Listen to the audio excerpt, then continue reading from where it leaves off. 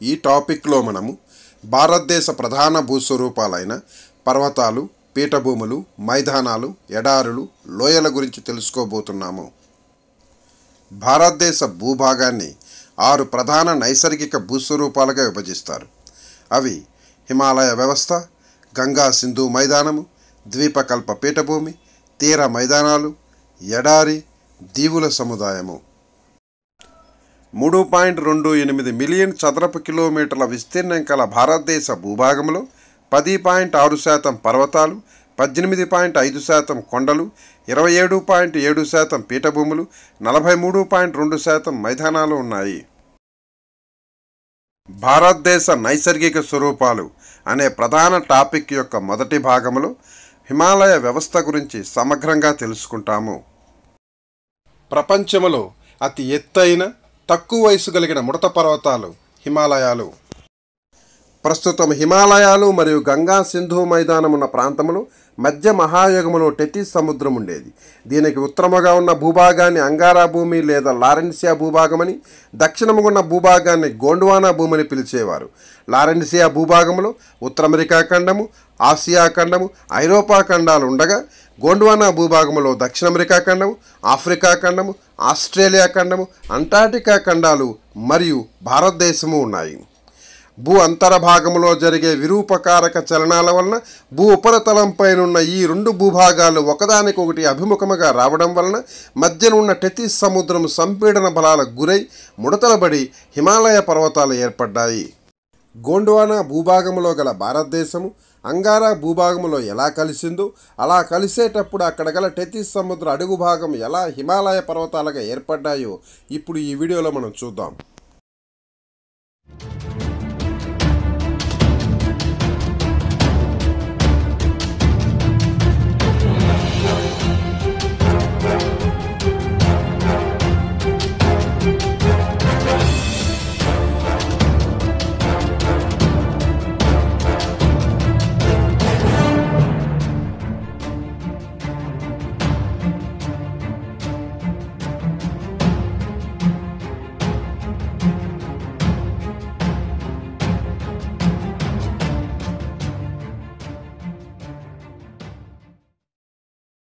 హిమాలయ పర్వతాలు సుమారు 2400 కిలోమీటర్ల పొడవున 5 లక్షల చదరపు కిలోమీటర్ల విస్తీర్ణముతో ఉన్నాయి.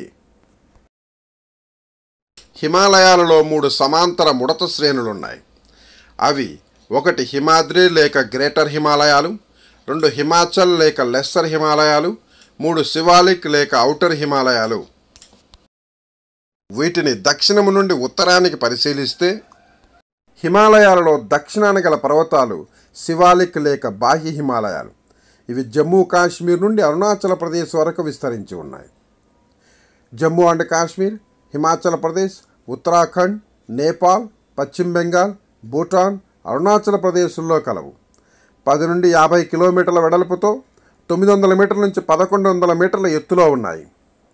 ఈ శివాలిక్ పర్వతాలను జమ్మూ అండ్ కాశ్మీర్లో జమ్మూ కొండలని, ఉత్తరప్రదేశ్లోని గోరఖ్పూర్ జిల్లాలో దుధ్వా కొండలని, అస్సాంలో ఖచ్చర కొండలని, అరుణాచల్ ప్రదేశ్లో మిష్మీ కొండలని వివిధ పేర్లతో పిలుస్తారు.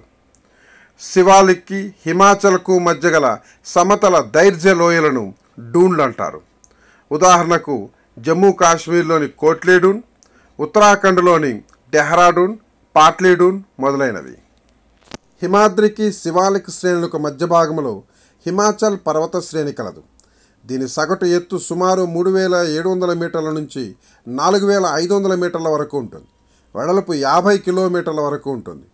హిమాచల్ శ్రేణులు అనేక ఉపపర్వత శ్రేణులు ఉన్నాయి. వీటిలో పీర్పాంజల్ శ్రేణి, దౌల్దార్ శ్రేణి, మహాభారత శ్రేణులు ముఖ్యమైనవి. వీటిలో పీర్పాంజల్ శ్రేణి అతి పొడవైనది. దీని పొడవు 400 కిలోమీటర్లు, సగటు ఎత్తు 4000 మీటర్లు. హిమాద్రికి పీర్పాంజల్ శ్రేణికి మధ్య భాగంలో కాశ్మీర్ లోయ ఉంది. పీర్పాంజల్ శ్రేణి జమ్మూ కాశ్మీర్, హిమాచల్ ప్రదేశ్ రాష్ట్రాల్లో విస్తరించి ఉంది. పీర్పాంజల్ శ్రేణిని కృష్ణగంగ, జీలం, చీనాబ్ నదులు ఖండించుకుంటూ కాశ్మీర్ లోయలోకి ప్రవేశిస్తున్నాయి. పీర్పాంజల్ శ్రేణి యొక్క నైరుతి భాగాన్ని దౌల్దార్ శ్రేణి అని పిలుస్తారు. సిమ్లా, ధర్మశాల, డల్హౌస్ వంటి వేసవిడిది కేంద్రాలు హిమాచల్ ప్రదేశ్ రాష్ట్రంలో కలవు. ముస్సోరి, నైనిటాల్, రాణికేట్, చక్రాటా, ఆల్మోరా వంటి వేసవిడిది కేంద్రాలు ఉత్తరాఖండ్లో కలవు. పశ్చిమ బెంగాల్లో డార్జిలింగ్ అనే వేసవిడిది కేంద్రం కలదు. పండ్ల తోటలకు ప్రసిద్ధిగాంచిన కులు, కాంగ్రా మరియు స్పిట్ లోయలు హిమాచల్ ప్రదేశ్లో కలవు. మహాభారత శ్రేణి పూర్తిగా నేపాల్ దేశంలో ఉంది. హిమాద్రి లేక గ్రేటర్ హిమాలయాల యొక్క సగటు ఎత్తు 6100 మీటర్లు.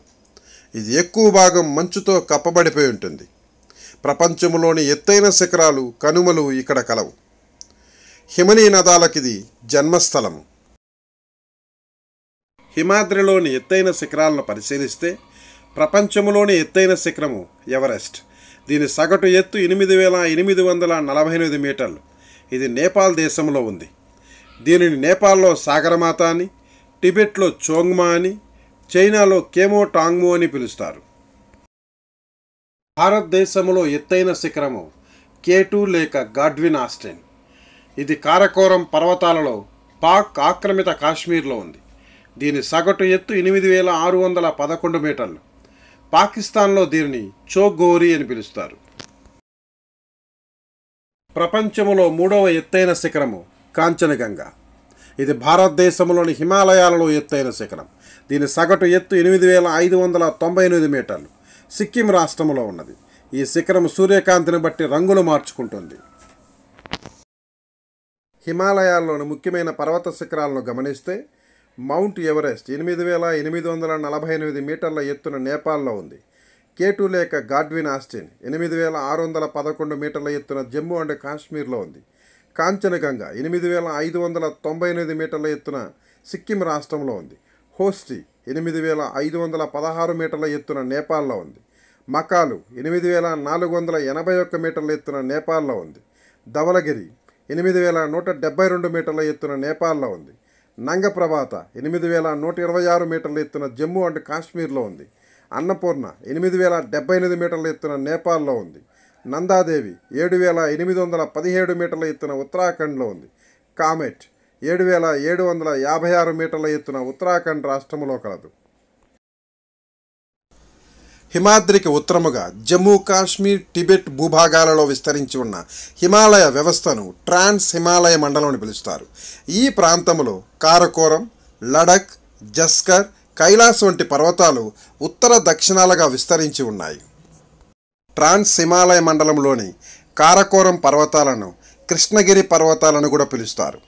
వీటిని ఆసియా ఖండం యొక్క వెన్నెముకగా పిలుస్తాము. భారతదేశంలో ఎత్తైన K2 శిఖరము కారకోరం శ్రేణిలోనే ఉన్నది. భారతదేశంలో అతి పెద్ద హిమనీ నదము సియాచిన్ కూడా కారకోరం పర్వతాల్లోనే ఉంది. ప్రపంచంలో అతి ఎత్తైన యుద్ధక్షేత్రము సియాచిన్ ప్రాంతము. హిమాద్రికి కారకోరం పర్వతాలకు మధ్యన లడక్ శ్రేణి ఉంది. ఇది వర్షాఛాయ ప్రాంతం. అందుకే ఈ ప్రాంతాన్ని శీతల ఎడారని పిలుస్తారు. కైలాస పర్వతాలు పూర్తిగా టిబెట్లో ఉన్నాయి. కైలాస శిఖరము, మానస సరోవరాలు ఇక్కడే ఉన్నాయి. హిమాలయ వ్యవస్థను ప్రాంతీయముగా పశ్చిమ నుండి తూర్పుకు 3 విభాగాలుగా విభజిస్తారు. అవి పశ్చిమ హిమాలయాలు, మధ్య హిమాలయాలు, తూర్పు హిమాలయాలు. పశ్చిమ హిమాలయాలు సింధు నది నుండి కాళీ నది వరకు, మధ్య హిమాలయాలు కాళీ నది నుండి తీస్తా నది వరకు, తూర్పు హిమాలయాలు తీస్తా నది నుండి బ్రహ్మపుత్ర నది వరకు విస్తరించి ఉన్నాయి. పశ్చిమ హిమాలయాలను కాశ్మీర్లో కాశ్మీర్ హిమాలయాలు, హిమాచల్ ప్రదేశ్లో హిమాచల్ హిమాలయాలు, పంజాబ్లో పంజాబ్ హిమాలయాలు, ఉత్తరాఖండ్లో కుమయూన్ హిమాలయాలని పిలుస్తారు. పండ్ల తోటలకు ప్రసిద్ధి చెందిన కులు, కాంగ్రా, స్పిట్, కాశ్మీరీ లోయలు ఈ హిమాలయాల్లోనే ఉన్నాయి. ముస్సోరి, నైనిటాల్, రాణికేట్, చక్రాటా, ఆల్మోరా వంటి వేసవిడిది కేంద్రాలు మరియు 300కు పైగా సరస్సులు ఈ పశ్చిమ హిమాలయాల్లోనే కలవు. మధ్య హిమాలయాలు పూర్తిగా నేపాల్లో కలవు. అందుకే వీటిని నేపాల్ హిమాలయాలని పిలుస్తారు. ఎవరెస్ట్, కాంచనగంగా వంటి ముఖ్యమైన శిఖరాలు ఈ హిమాలయాల్లోనే కలవు. తూర్పు హిమాలయాలు సిక్కిం, అరుణాచల్ ప్రదేశ్లో ఉన్నాయి. అందుకే వీటిని అరుణాచల హిమాలయాలని పిలుస్తారు. ఈశాన్య రాష్ట్రాల్లోని హిమాలయాలను పరిశీలిస్తే అరుణాచల్ ప్రదేశ్లోని మిష్మీ కొండల వద్ద దక్షిణముగా జడపిన్ను ఆకారములో వంగి ఈశాన్య రాష్ట్రాల్లో ఇవి విస్తరించి ఉన్నాయి. వీటిని ఇక్కడ పూర్వాంచల్ పర్వతాలను పిలుస్తారు. వీటిని అరుణాచల్ ప్రదేశ్లో పాలకై కొండలని, నాగాలాండ్లో నాగా కొండలని, మణిపూర్లో మణిపురి కొండలని, మిజోరాంలో లూషాయి కొండలని, మేఘాలయలో కాశీ కొండలు, గారో కొండలు, జైంతియా కొండలని వివిధ పేర్లతో పిలవడం జరుగుతుంది. ఈ టాపిక్ మీకు నచ్చినట్లయితే లైక్ చేయండి. కొత్త టాపిక్స్ అప్డేట్ కొరకు సబ్స్క్రైబ్ చేసుకోండి. నెక్స్ట్ వీడియోలో భారతదేశ ప్రధాన భూస్వరూపాలలో రెండవ భూస్వరూపమైన గంగా సింధు మైదానము ఏర్పడిన విధానము గురించి, దాని ప్రత్యేకతల గురించి తెలుసుకుందాము.